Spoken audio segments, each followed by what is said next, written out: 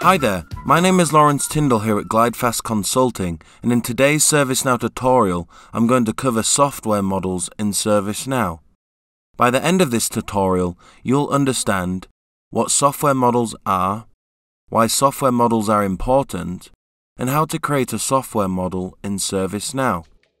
Before we go into the system, I want to explain what a software model is, and why it's important to create them for your software asset management program.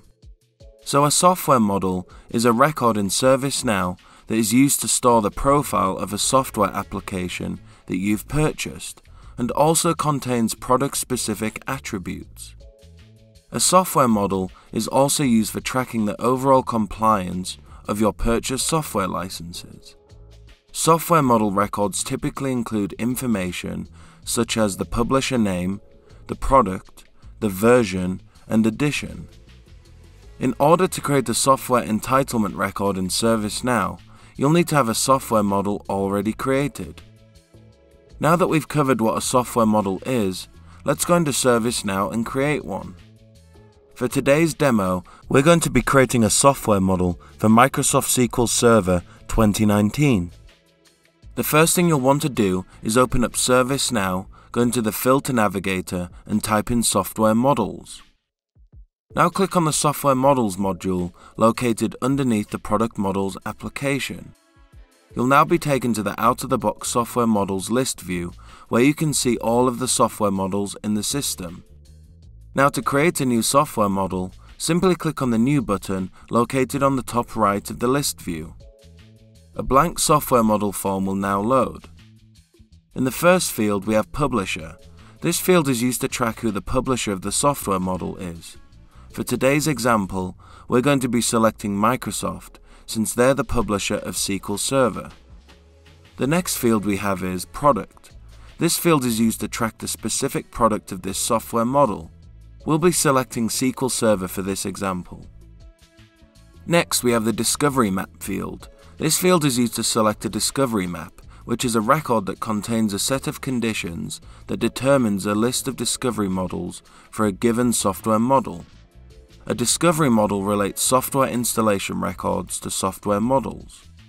When you set up a vendor integration included in SaaS license management, it creates the models for you. The discovery map can already be filled in as part of that process or as part of normalization. In cases where a software model has a discovery map, the publisher, product, version, and edition fields are set as read-only to preserve the relationship to the discovery map. In the next set of fields, version condition and edition condition, these fields are used to filter and limit what software installations relate to a particular software model. For today's example, we're going to select 2019 as the version and standard as the edition.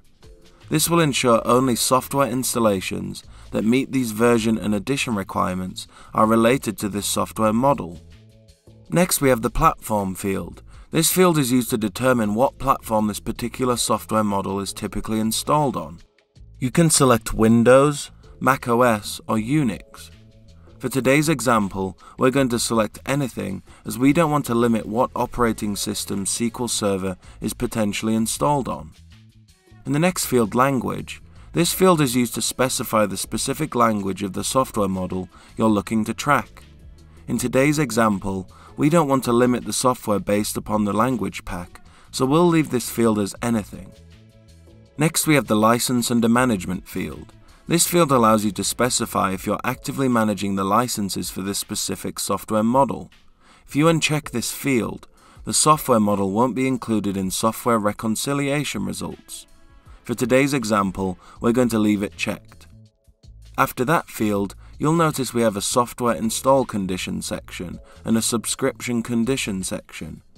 These two sections allow you to specify a subset of software installations and subscriptions that should be counted during the reconciliation process for software installations. Building conditions are pretty straightforward, as you can simply build a filtering criteria against any of the fields on the software installation or subscription tables.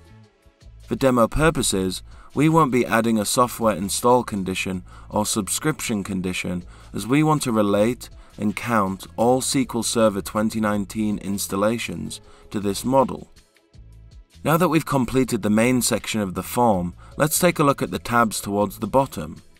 In the first tab, General, this section of the form contains all of the general information about the software model. As you can see, we have short description, status, asset tracking strategy, asset tracking unit, cost, owner, next version, certified, restricted software, and license all installs accessed by clients. For demo purposes, we're going to leave these fields as is. In the next tab, Suite Components, this tab allows you to specify what software models are child components to this particular software model. For example, if your software model was Microsoft Office, then Microsoft Word and Excel would be Suite child components. By having this structure, you're able to associate other software models and related installation records to a parent software model in order to calculate the correct license counts. For today's demo, we're going to leave this section blank. In the next tab, Suite Parents, this tab allows you to specify what software models are parent components to this particular software model. This tab is pretty much the same as the previous tab, but this one allows you to specify the Suite parent component. In the Microsoft Office example we previously used, this would be where you'd want to select Microsoft Office, since that would be a parent component to Word or Excel.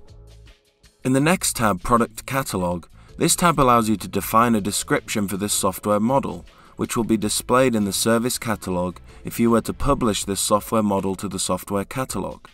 From here, you can also add a picture which will be displayed on the software catalog.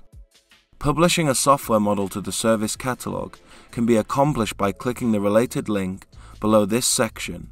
However, we will be skipping that for today's demo.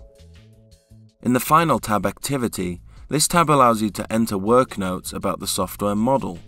This could include information around you phasing out the model, or maybe some other internal information about the software.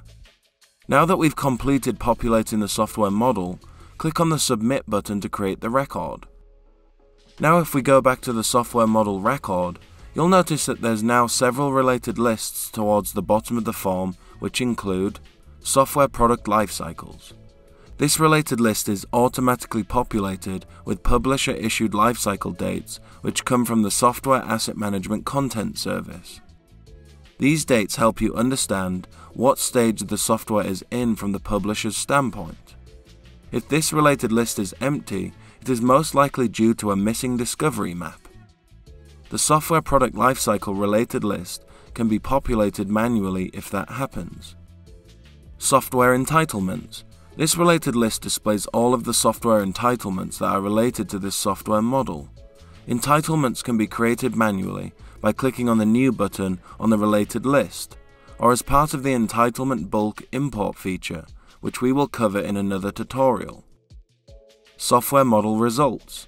This related list displays compliance information that is collected from the product results list after reconciliation is run. Metric Attributes. This related list displays all of the metric groups that are associated with this particular software model. Vendor Catalog Items. This related list allows you to create different vendor catalog items for the various vendors that you procure your software from. Client Access. This related list allows you to add a client access record that specifies the number of devices or users that can access a particular version of this software. Downgrade Rights. In this final related list, you can add and view what prior versions of the software model you can use, and still have the right to use the software as part of the current software version. And that is all for this tutorial on how to create software models in ServiceNow using Software Asset Management Professional.